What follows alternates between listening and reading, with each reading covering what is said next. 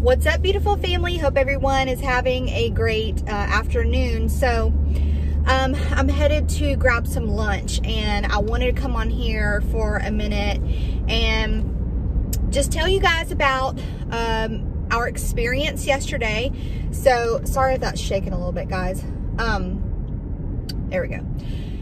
So me and my husband attended the Jesus 20 conference yesterday, and we were really excited to go. When we got there, there were tons of people. I expected that. We stood in line for about 3 hours. We got there, I want to say either 12 or 1. I think it was around 12 or so. And we stood in line for about 3 hours, and we got in finally after going like through security and everything. And we were so hungry. We didn't not prepare at all as far as eating goes. We ate a good breakfast, but we were starving come lunchtime. And so they had some really good food booths in there. And so we ate at this little teriyaki, this Japanese food booth. They had chicken teriyaki and noodles and stuff like that. So we got our food and we ate.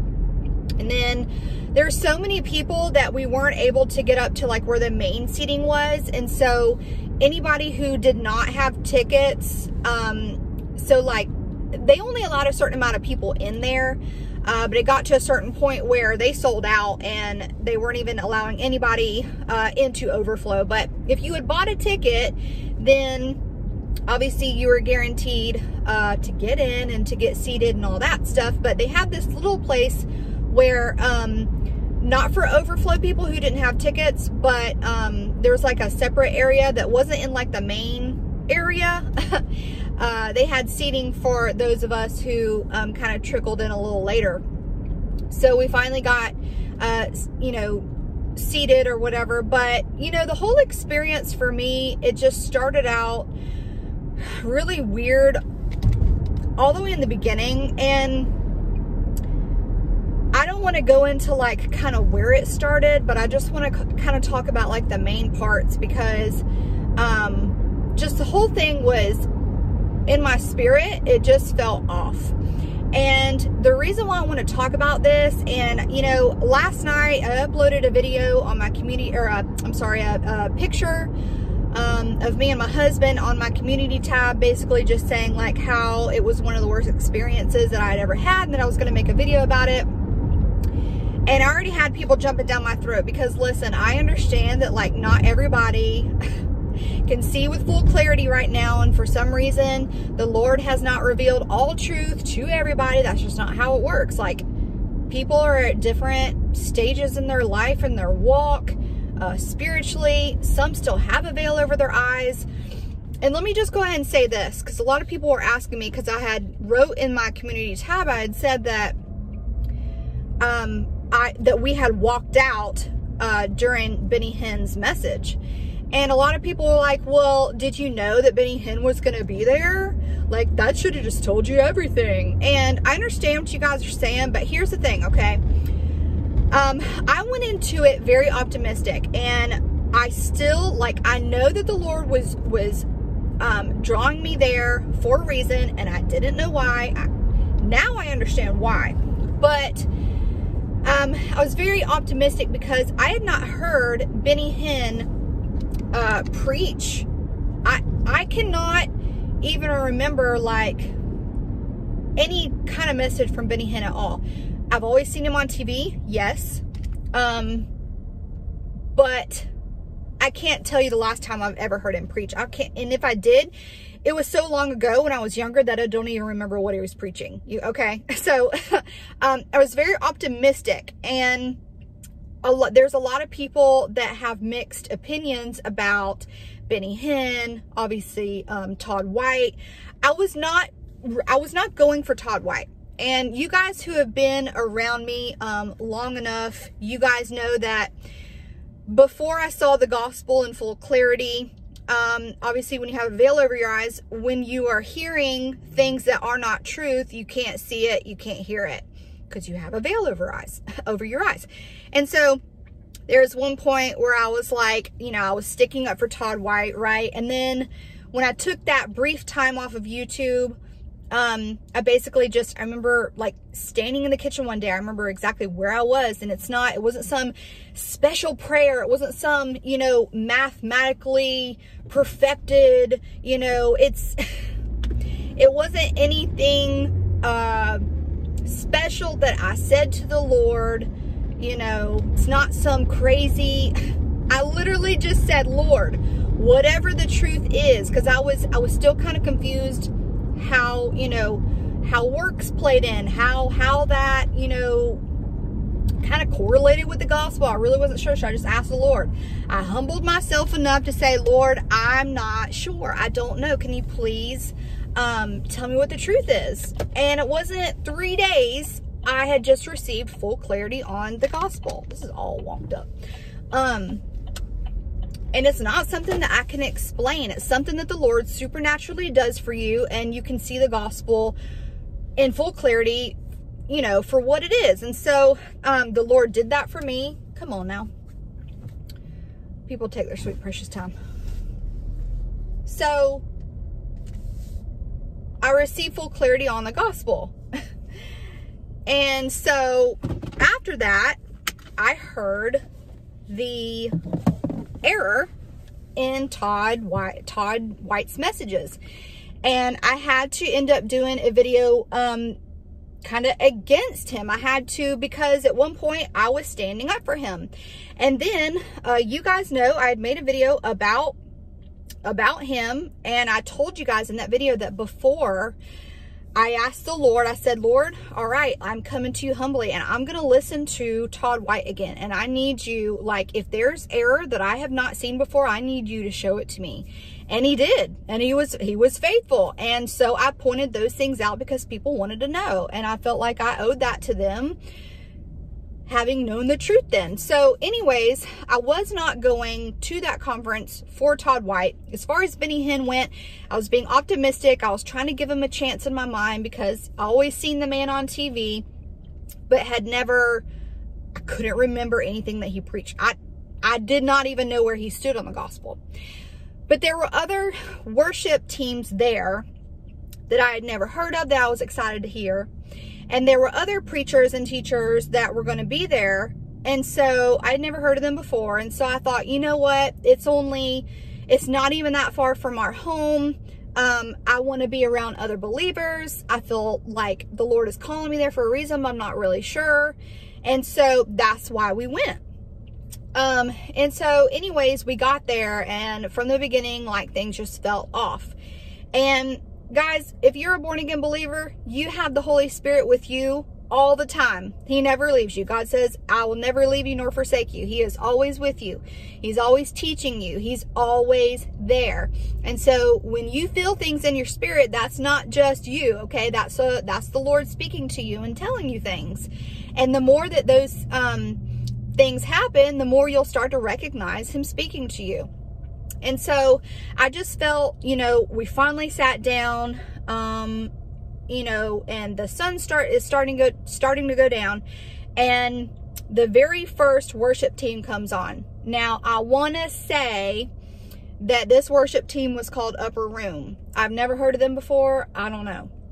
There was a young kid that came up there that's where there was a couple things, and I'm just gonna be respectful because I think that I'm not even going to that. But this is the second thing that kind of threw me off, because he was up there during worship or whatever, and he's just like, I don't know, like, I was very unsettled with him up there and the things that he was saying. But he was the first one to tell people to pray in the Spirit. And what is that? That means praying in tongues, pray in the Spirit, right? And let me just say this, okay? My mom, which you guys have seen before, and I talk about her often, has the true gift of speaking in tongues. Now, the Lord says that this gift, not everybody's going to receive this gift. He gives different people different gifts at certain times, accordingly. And so not everybody's going to get this gift. Okay. Some people have, you know, the gift of tongues. Some people, it's all different. And so you know, when you keep telling people to pray in the Spirit, pray in tongues, okay, this is not something that everybody has from the Lord. Now, even if you don't have the gift of speaking in tongues, and if you do have the gift, you know when you have the gift. Like, it's a literal gift that comes from God alone himself. This is not something that you acquire over time. This is not something that you're taught from someone else, okay? This is not something that you make up. It's not your own prayer language that you make up, okay? It's not, oh, let's just start with this syllable and da-da-da-da-da. No. But even if you don't have the gift of tongues, if you have the Holy Spirit abiding in you, he will tell you when something is wrong. Your little Holy Spirit red flags will go off and say, this is not right. And so even if you don't have the gift of tongues, you can still discern to know when somebody's up there mumbling something from their mouth and it's an Antichrist spirit. It's not the Holy Spirit within. It's not the real gift of tongues. And there are people out here doing this. It's an Antichrist spirit. And I have never encountered, I've seen it on YouTube. I won't even go into that, who I've seen speak in false tongues. But this guy up here was literally speaking in false tongues, and the Holy Spirit was telling me that inside. I felt so uncomfortable. First of all, don't push that off on other people, because when you're telling a whole mass of people to pray in tongues, okay, not everybody does that. And secondly, it's not something that you just show off. It's not something that you just pop off in front of everybody. That's something that is between you and God. And so that just kind of made me uncomfortable. And the fact that the guy was up there, okay, speaking in tongues is not like it's a literal language. And those of you who have the true gift, you know what I'm talking about. And you guys, I'm sure, have seen people speak false tongues, and it's an Antichrist spirit. So first of all, the guy was up there, and people will say, oh, you know what? You shouldn't judge. I see that all the time. Do you guys even know what that scripture means? All right. If you are, okay, if your buddy goes out and he's a Christian and he goes out to dinner and he has you know, a couple too many beers and gets a little drunk, right? And you're judging him and you say, you know what? He shouldn't be doing that. But just a week ago, you were doing the same thing. Okay. You shouldn't be judging him because you're out here doing the same thing. All right. But the Bible tells us to judge righteously. And the reason why I'm bringing you guys this video today is because when I see something that is wrong, okay, we're supposed to stand up for the gospel. We're supposed to contend for the gospel. And we're supposed to speak out when others are up there preaching to the mass and it's incorrect and it's wrong. Because there's only one gospel. There's only one gospel that saves. And the Bible teaches, if you're out here preaching another gospel other than the one that was preached to you, the correct gospel, then it is to be accursed. Seriously. And it's blasphemous to literally go up there and act like you're speaking in tongues when you don't actually really have the real gift. And that's where my discernment was coming in. And so that threw me off. And he was just like, the things he was saying, like it was a show, it was fake, I didn't like it. And so here I'm literally texting Chrissy almost the whole time because I feel more at home and at peace literally texting her, because she's just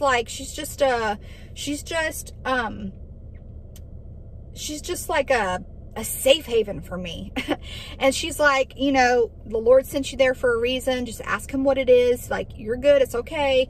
And I'm texting my mom too. She's like, just focus on Jesus. And so I'm praying the whole time. I'm like, Lord, I don't know what kind of spirit's here, but like, I'm rebuking this Antichrist spirit. And I just pray, Lord, that like you send your guardian angels to like wrap this place. And like, I'm just praying that the real presence of the Holy Spirit just comes, and I'm just trying to focus on Jesus. But the whole time this whole thing started, I'm just feeling very disconnected. Like, even in my car sometimes, I will just be in the presence of the Holy Spirit and it's so overwhelming. I'm bawling, I'm crying. Like, I felt more safe and comforted and at home in the Holy Spirit in my own car just a few weeks ago than I did at this place with thousands of other Christians around me. So, you know, the worship goes on, all right, and then there's this other worship team that comes on, and it's pretty good. The worship kind of, it got a little better, and they had this worship team up there. They were all in white shirts, and was really good. They had another guy that was kind of orchestrating it, and it was good. Then a woman came on. I think her name's like Stephanie something. I don't remember, Fitzgerald or something like that. I may be totally wrong on that. She has real short hair, beautiful voice. Then this other guy gets up there, and I have no idea who he is, you know, and I could go back and I could look at the lineup, because I think on the Jesus 20 Instagram page, it shows all the people that are, but anyways, I could probably pinpoint him out. But he's up there, and he's just like kind of pushing, you know, other, you know, like people to speak in tongues as well, right? And so he starts doing his thing. And my discernment is literally popping off like, this is not right. This is not the real gift of tongues. And like, I'm discerning and picking up that there's an Antichrist spirit here, because Satan will literally try to mimic the real everything. There's a real anointing of the Holy Spirit that happens. I received it when I was a little girl. I was 10 years old. But there's also a spirit out there that does weird, wacky things to people that is not the right spirit. It's like what they call the Kundalini spirit or whatever. It's of the devil, okay? There's a false tongues out there, and those of you who have the Holy Spirit and you can pick up on that, all right? And as well as like when they're not preaching the right gospel, it's another Jesus, and it's not the Jesus of the Bible. It's not the real Holy Spirit that abides in me that was there. I can tell you that. Now he was there because I know that wherever I am, he's going to be with me. So I know he was there. And I'm sure there was, you know, other believers there that picked up on that too. And I'll get to that in a second.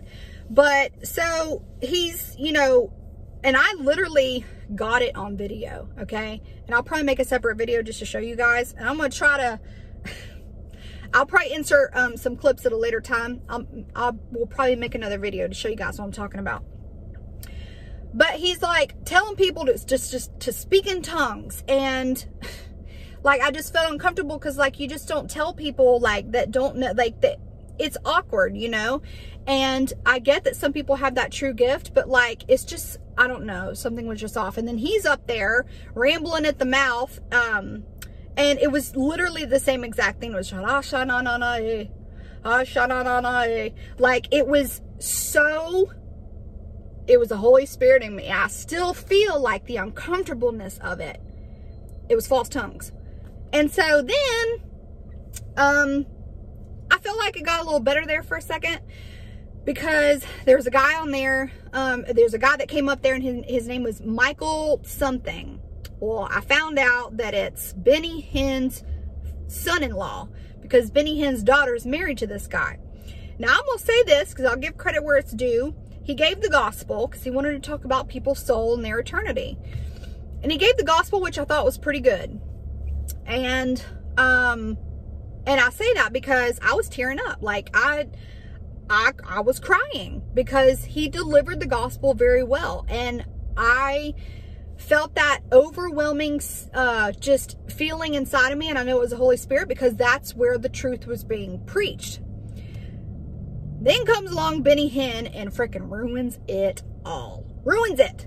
Gets up there, and this is where we walked out. So then he goes, I want to bring my father-in-law out here.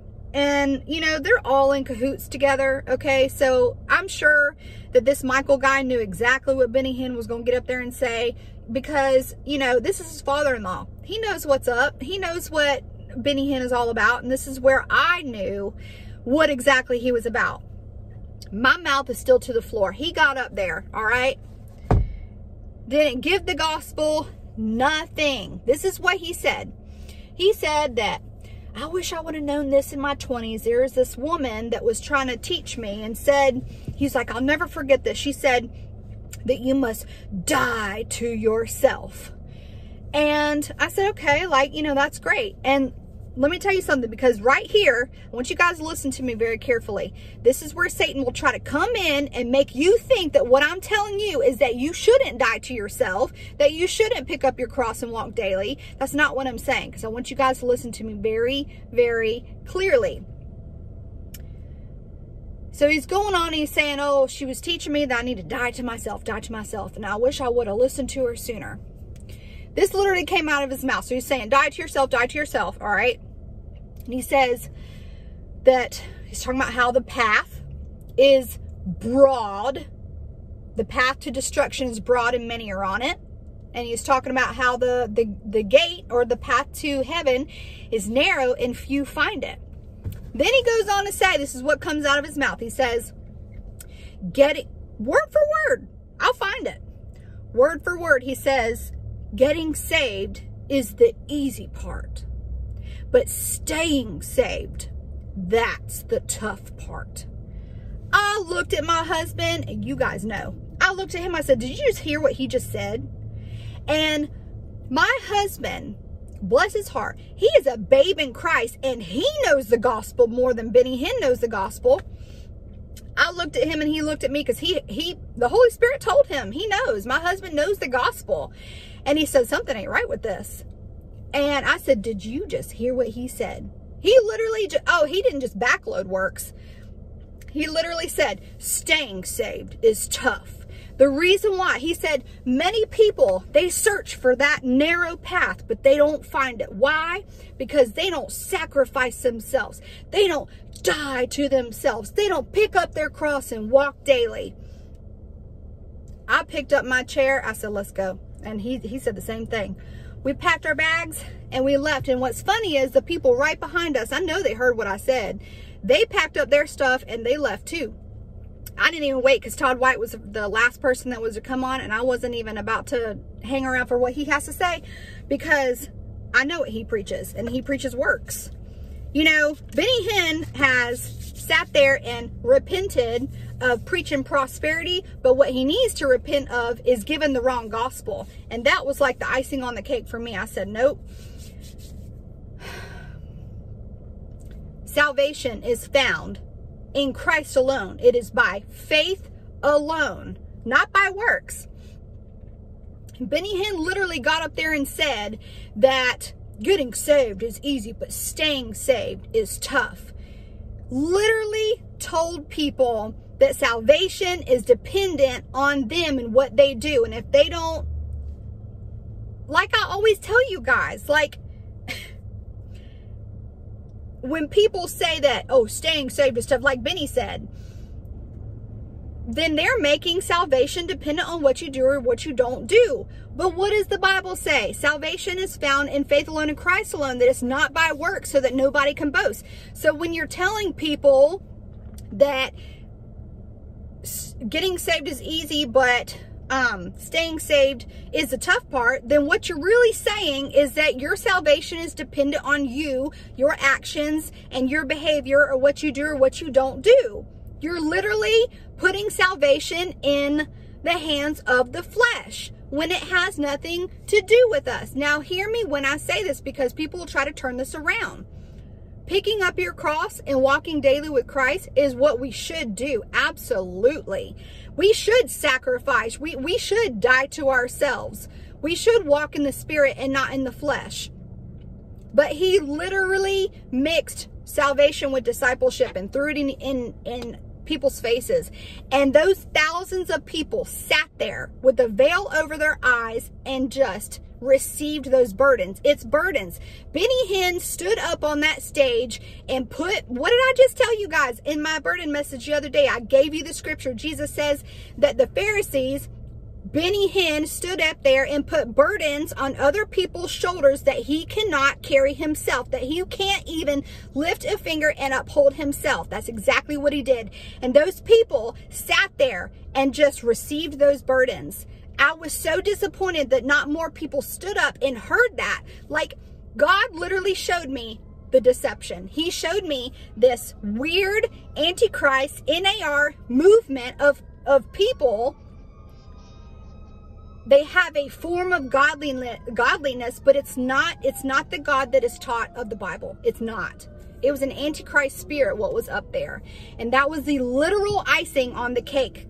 And it's time for believers to start reading the Bible for themselves and asking the Lord what his truth is, instead of relying on man's opinion of what they think is truth.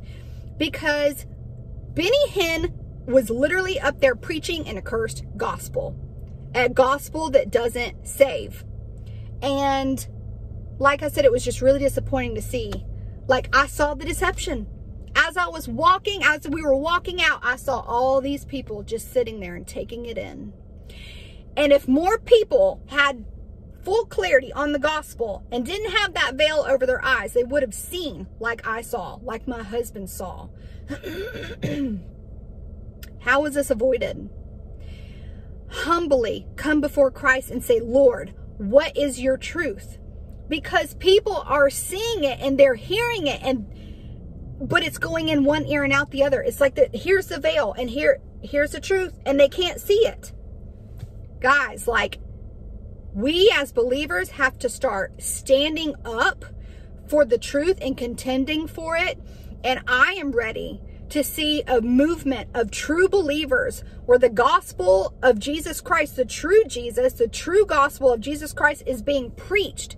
Okay, because there's a real Antichrist spirit out here. There's a movement out there of it's deception, it's lies, it's burdens, it's messages that don't save. Okay, I felt the presence of an Antichrist spirit there. I felt very disconnected. I felt uncomfortable. I didn't feel like I was at home. And I don't normally feel like that. I have never, ever in my whole entire life experienced something like that I experienced last night. It is time. I am ready to see the real gospel be preached and people really come to Christ, because these movements, these conferences that people are putting on, and I know that people just want to know God and receive God, and they're thirsty for him, but what they're taking in it's not nourishing. It's fake, it's false, it's phony, it's an Antichrist spirit. And I picked up on it, and it was very disturbing. And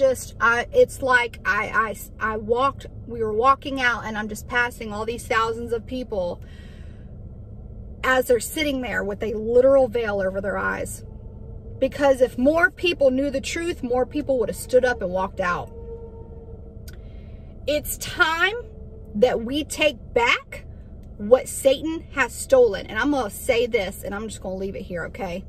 Last night, I was attacked in my sleep by Satan and his minions, or whoever he sent out to try to attack me. I have not been demonically attacked in my spirit or in my dreams for over a year. You guys know the video that I made where I woke up and I told you guys what happened. That has not happened since last night. I told my brothers and sisters, and I told people that a video was coming soon on this, and Satan knew that I was going to expose the truth. He knew that I was going to make a video on this, and he sent his little minions to attack me. And I'm not even going to go into what happened in the dream because it doesn't matter. But that was just confirmation for me that Satan is mad, that I'm exposing the truth for what it is. And so, you know, I before would have woke up scared. But praise God, the Lord is showing me that any attack that happens in my life, and your life too, okay, it all has to go through God. And if God allows an attack on your life or in your dreams or whatever, it is for a reason, it is for a purpose, and it's for your good, believe it or not. And so this just goes to show that there really was some funny business that was happening at that conference, and it's not of God. And I'm going to expose it for what it is. I'm not going to sit there and just lollipops and rainbows and just take this in and just like say, oh, it's okay. They can just speak in false tongues and they can give a false gospel. It's all right. I wasn't going to sit there for that. The Lord showed me what's really out there. I've never experienced that before, but now I know. And it has lit a fire up underneath me to get the true gospel out there. And you know what? I might just start my own movement. I just might start my own conferences and let it grow, okay? Because I am so sick and tired of seeing these people sit here in deception. You guys have got to start asking God for what his truth is, all right? Because if you're just going to listen to man, he's going to allow you to stay in that deception. If you want to believe what Benny Hinn is doing up there on stage and what he's preaching is truth, God's going to let you stay in that deception if you want to follow him and not go to God and ask him what his truth is, because it's that easy. So simple that you just ask God, God, show me your truth. I don't want to rely on what man has to say. I know I might be wrong. Show me your truth. He will show you. He will supernaturally open up your eyes and show you the truth. But he's not going to do it if you're going to hold your pride there and you're just going to continue to follow man and not Christ. Open up the word and ask God to reveal the truth to you, to open up your eyes so you can see and so you can hear. I was so alarmed at how many people sat there and didn't do anything. They just took it in. And now those people have left carrying these burdens on their shoulders, and now they're going to try to uphold and maintain their salvation when salvation is freely given. It's a gift. Do you have to work for a gift, or is a gift given to you freely? Jesus says that salvation is a gift of God, not by works, so that nobody can boast. And a man that's been standing up there for years and years, and who is big as he is on TV with his net worth of whatever it is, a man that's been up there doing it that long and can't even see the gospel clearly. He is so deceived by Satan because he doesn't want to humble himself and come to Christ and say, you know what? I might be wrong. I'm so happy for him that he repented of his prosperity teaching, but he needs to come before God and come to the end of himself and ask God, what is the gospel, and get it right, because all these people that he's putting these burdens on their shoulders, it's wrong. All these people have left that conference, thousands of people, thinking that their salvation is dependent on what they do or what they don't do. And how sad is that? It's time we take back what Satan has stole. And he's stolen the truth. And he's trying to replace the real Holy Spirit, the real Jesus, and he's trying to replace it with this Antichrist spirit, with this God that's not the God that I served that was up there on that stage. And those people should be ashamed of themselves. I'm losing my voice. Guys, I got to go. I got to go get my lunch. I'll probably speak more on this, but that was my experience. Benny Hinn, Todd White, Michael, whoever his name is, all those people, that whole movement is false. It's false. It's false. It's false. It's not the real Jesus of the Bible. And I'm going to stand on it. I'm going to stand for it. And I'm going to expose it for what it is. All right, guys. So, I'll talk to you guys soon. All right. See ya.